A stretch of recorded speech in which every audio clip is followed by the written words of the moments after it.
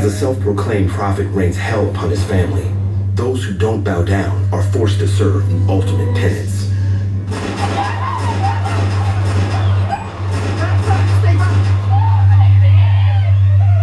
And later, a man's obsession takes an unholy turn when he unleashes his inner demon on the unsuspecting women of his community.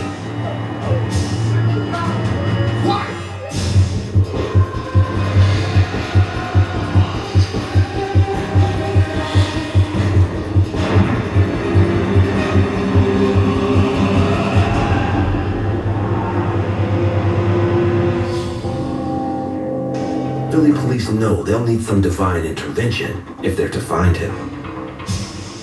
And their prayers are answered when just 2 months later, a letter, presumably from the killer, lands on their desks. It was an anonymous letter that said that the person who committed the rapes in Philadelphia is the same person who has committed rapes in the Fort Collins area.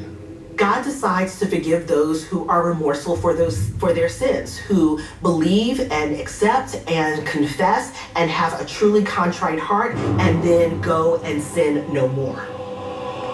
Working together to follow the lead, police in Philly compared their DNA to the samples collected by their Fort Collins counterparts. Hi, this is Detective James in Philadelphia. And when it's a match, detectives work feverishly to identify their mystery man. Why not now narrow down the search of people who lived in Philadelphia, then check